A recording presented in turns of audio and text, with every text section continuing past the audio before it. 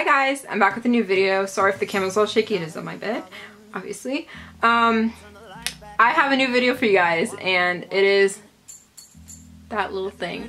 I made this choker, and it was inspired by kittens. Choker, kittens, cute. I don't know. I just thought it was really cute, and I used elastic, so it's stretchy. And I'm gonna be completely real with you guys. This was so annoying to make. Like, oh my gosh, I was getting so frustrated, and I don't know, but I think it looks really cute. There are a few changes that I would do. I'll let you guys know in the video what changes I would make, so if that helps you out a little, please let me know. Also, if you make something like this, or if you make anything of mine, I've never mentioned this before, but if you do ever make anything of mine, please send them to me. I'd love to see pictures of what you guys do, and yeah, send them to me on Instagram, send them to me like in a private message on YouTube, or whatever you want. So I hope you guys enjoyed this video, and I'll see you guys next time. Have a good one. Bye!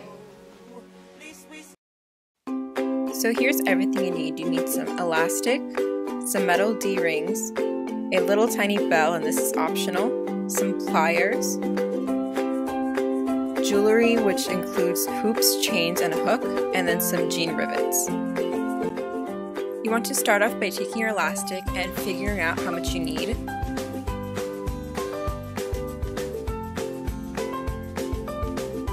For mine, I just cut about 9 inches. And then you want to take the ends, and of course this is optional, you can put the D-rings and fold it. And you can either just stop here and sew the end there, just put a pin and sew it down, or you can add the jean rivets, which I personally like. For the jean rivets, you just want to mark out where you want to put them, and then use some scissors to create a hole so it's going to be easier.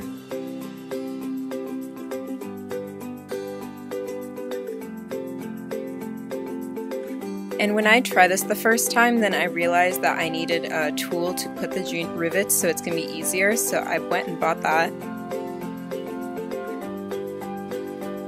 And then I just assembled it according to the package instructions.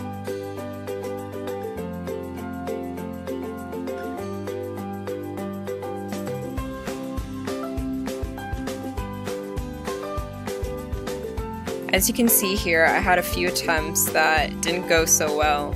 Like here it bent, and then other times it bent again, so here I am trying it yet again, trying it all different ways, and it just didn't work. And then finally I was able to get them, so I decided to put the D-rings and then sew it up. I would recommend hand sewing though, instead of using a machine. I just made a straight stitch down and then a back stitch as well, just to secure it. And you want to do this on both ends. And then you want to take your bell and put it in the middle. Of course, this is optional. And then you want to take the jump ring and just put it to the ends.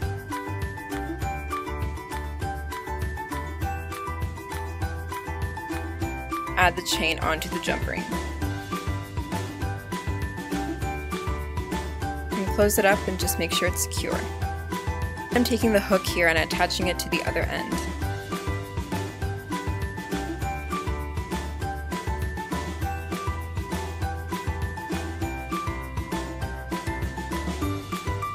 That's pretty much it. You're all done. I hope you guys enjoyed this small little tutorial I have for you guys.